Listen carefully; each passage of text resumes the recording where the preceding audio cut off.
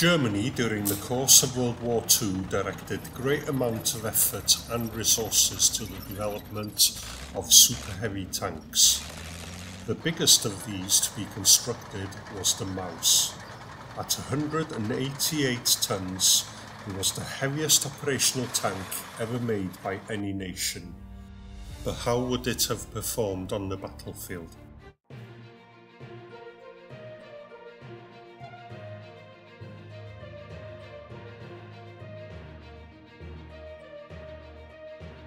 In the early stages of its development, the tank was called the Mammoth. The contract for the development of the Mammoth was given to Dr Porsche in March of 1942. The specification was for a 100-ton super heavy tank which mounted a gun of at least 128mm in size in a fully rotating turret, with priority placed on achieving the heaviest possible armour and firepower. Speed was of secondary importance. It took Porsche's team 4 months to come up with the design for the Mammoth. In June of 1942, Porsche's design was shown to Hitler, who approved it. By January of 1943, the name had changed to the Maus, and Hitler, who kept a keen interest in the progress of the project, demanded modifications to the design. He insisted that the main armament be the 128mm PaK-44 anti-tank gun with a coaxial 75mm gun and a substantial increase in armour protection. The 128mm PaK-44 was a huge gun to put on a vehicle, which meant that the turret had to be enormous in order to house it. By May of 1943, a full-sized wooden model of the Maus was ready and presented to the members of military and industrial experts, who examined it along with Hitler.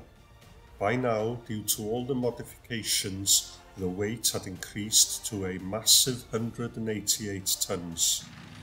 In comparison, the weight of the Sherman was a mere 31 tons. Its size had expanded to dwarf the main Soviet tank, the T-34. Guderian, an expert in tank warfare, attended the presentation and was not impressed, but noted that Hitler's entourage found the Maus to be magnificent.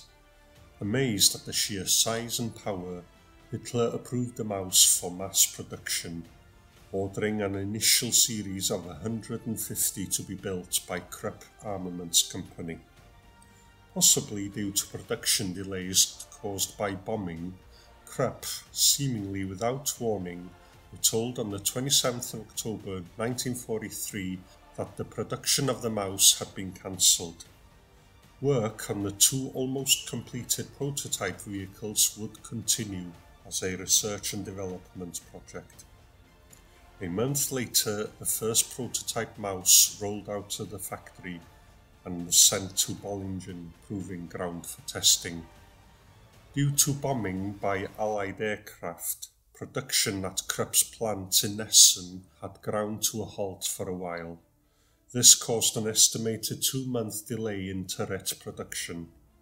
This meant that the first prototype Maus had to be fitted with a mock-up turret of the same weight and size as the production turret.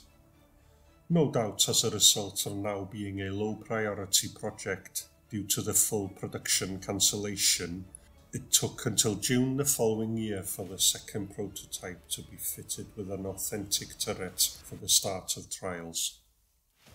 The main difference between the 2 prototypes was the engine supplied by Daimler-Benz. The DB603 aircraft petrol engine was changed to the MB 517 diesel engine, which powered the Navy's torpedo boats.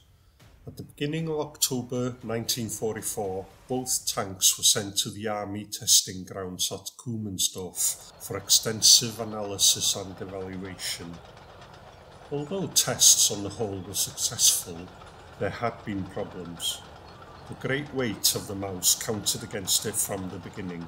The tracks and wheels had failed and had to be replaced with stronger versions. The engine had suffered valve damage as a result of the intense stress during testing. Prototype 1 had strayed onto a soft area of the testing ground and sank to about half its height. Due to having the thickest armour ever mounted on a tank at the time, the mouse was immune to any frontal Allied anti-tank hit. The sheer size and velocity of the shell from the mouse's Pak 44 gun meant that it could penetrate the armour of any Allied tank it managed to hit.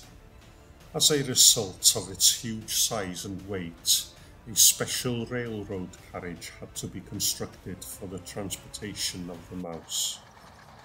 The price paid for all this superiority was speed, size, reliability and ground pressure. It was difficult to operate the vehicle off-road, and crossing rivers on anything but the strongest bridges was a nightmare. As a result, a system was developed where the mouse would ford rivers it needed to cross. It would submerge and drive across the river's bottom. The crew would receive air through a large snorkel. The solution required one mouse to supply electrical power via a cable to the other, making the crossing. When travelling by road, it had a top speed of 22 km per hour. Fuel consumption was 3.5 litres per kilometre, which gave it a road travelling range of 160 kilometres. By this stage of the war, with critical fuel shortages, such excesses were hard for Germany to justify. Its enormous size made it an easy target to hit, while difficult to conceal.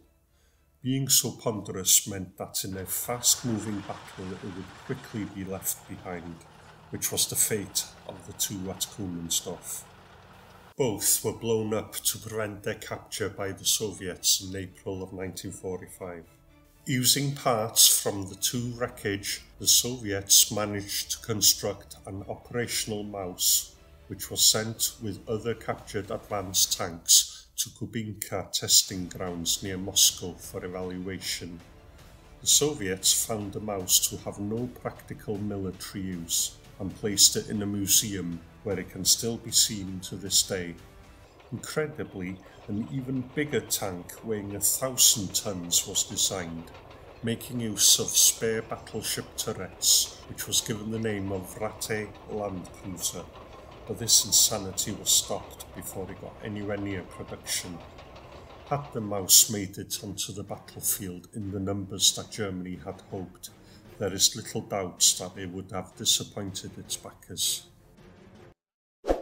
Subscribe and don't forget to hit that bell icon so you don't miss the next video.